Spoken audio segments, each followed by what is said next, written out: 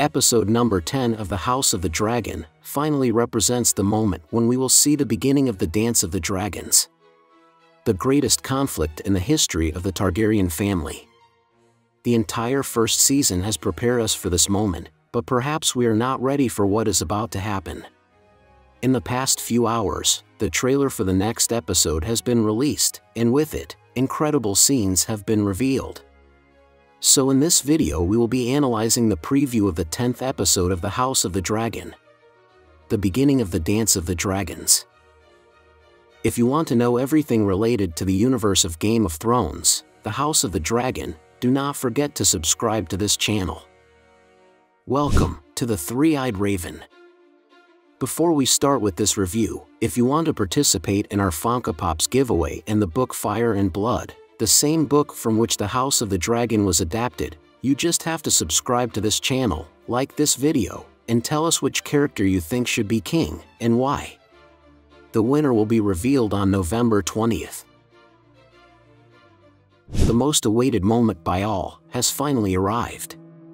The usurpation of the Hightowers has been completed, and it is time for Rhaenyra Targaryen's side to take their black and gold cloaks and face a common enemy, Aegon II. In the previews for the final episode of this season of the House of the Dragon, incredible things have been revealed. This preview begins with Meleys, Rhaenys' dragon, arriving at Dragronstone. After Rhaenys interrupted Aegon's coronation, she apparently left for Rhaenyra's location. In the previous episode, we saw how Rhaenys did not accept Alicent's deal, and seeing history repeating itself, she decided to escape on her dragon, and thus not allow the Greens to use it to their advantage. King's Landing really isn't that far from Dragonstone, so the news will come quickly. We can see Rhaenys in her armor, warning Rhaenyra that the Greens are coming for her. This is a reference to the color the Hightowers wear when they are at war, a color used by Alicent since he entered into a personal conflict with Rhaenyra. The green side is the side of Queen Alicent Hightower, and the black side is the side of Rhaenyra Targaryen. Then, Rhaenys proceeds to warn her that they are also coming for her children. We can see that Daemon is holding the sword in his hands, but Rhaenyra is pregnant and it's not a good time for this kind of news. In the next scene, Daemon is taking his sword again, and tells Rhaenyra that she cannot bow her knees to the Hightowers. They will not accept the conditions of the Greens. We cut to a scene of Aemon removing his eye patch, perhaps revealing what he has behind that eye patch to someone. We move on to a scene of what became known in history as the Black Council, where Princess Rhaenyra's allies plan how to retake the throne. We see how she suggests attacking the Red Keep, but perhaps this is a hasty move. First, Rhaenyra needs to find allies in all parts of Westeros. As we know, many of the noble families swore to support Rhaenyra's reign, but many of these have turned their backs on her, and now support Aegon's reign. We move on to a scene where Rhaenyra's sons tell her to send them. This scene reminds me of when Rhaenyra told her father, the king, to send her with other dragon riders to Stepstones. As we see in this preview, Rhaenyra apparently accepts the proposal and sends her son Luke wherever he has asked her to go. Perhaps they wish to go to war on behalf of their mother or to get allies. Of course, these are very difficult times for Rhaenyra's children, and an enemy might be keeping an eye on them. We move on to a scene in which we see, possibly House Velaryon, in front of a dragon that it is not clear who it is, but it is being ridden by someone else. Perhaps, this scene is a confrontation between both sides. Let's remember that both the green and black color have dragons by their side.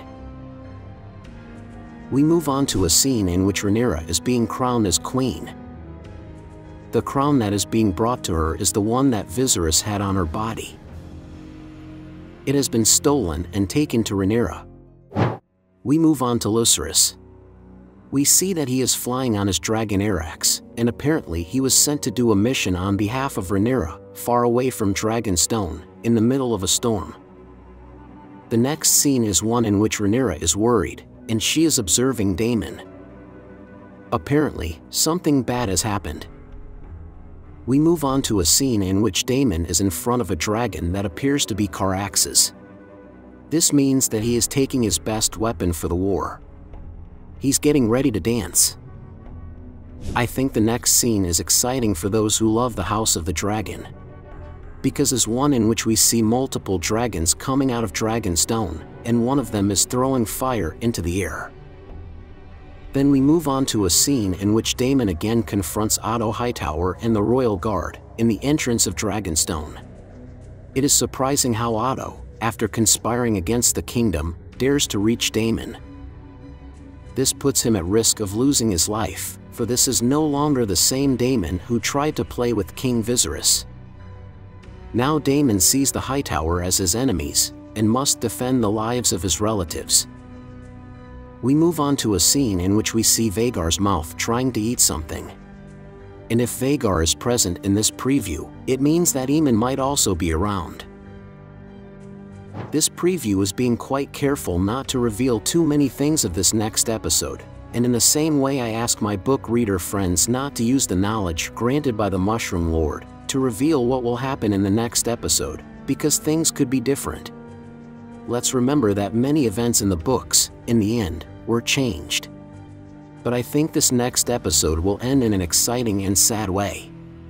The House of the Dragon has quickly become one of the most supported stories in television history, and we will certainly miss it every Sunday.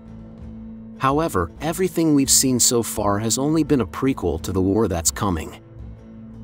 Below I will leave you with an excerpt from the book Fire and Blood, which makes a great opening to this chapter as we enter the series. It reads as follows.